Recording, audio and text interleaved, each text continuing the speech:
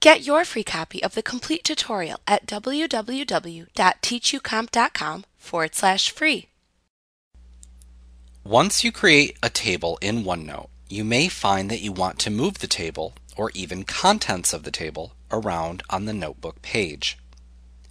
If you want to move the entire table to a new location, just select the table by hovering your mouse over the top edge of the note container that contains the table until your mouse turns into a four-sided arrow.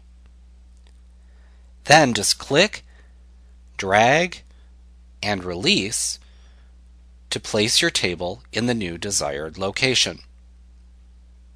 Now, if you find that you want to move the contents of an entire column or row to a new one, you can simply select the content and cut and paste it into its new location. However, OneNote provides a handy shortcut for moving contents of entire rows. Let's take a look at this. Now, as you hover with your mouse and move up and down the table on the left-hand side, notice that your mouse will turn into a four-sided arrow at each of the rows. Now, if you click that icon, you'll select the contents of the entire row.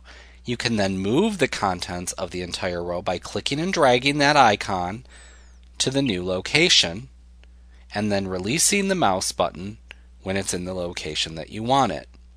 The content of the row will then be cut and pasted into the desired location.